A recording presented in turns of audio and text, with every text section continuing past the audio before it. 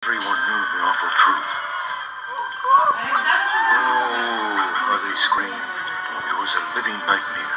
So we, the non-perishables, created a story. The story of the great beyond. A place where the gods care for you, and all your wildest and wettest dreams would come true. They would go out those doors heavy, instead of shitting themselves. Wait. So you're telling me you wrote the song? I can't take full credit. I wrote the music. Twink here is my lyricist. We both drop it right, we drop it all the time. Boom. The melody came to me one night when I was getting super baked. Like fuck a guy baked. You know what I'm saying? Yeah, he does. The song had a great hook, and it caught on. In time, everyone accepted this false truth.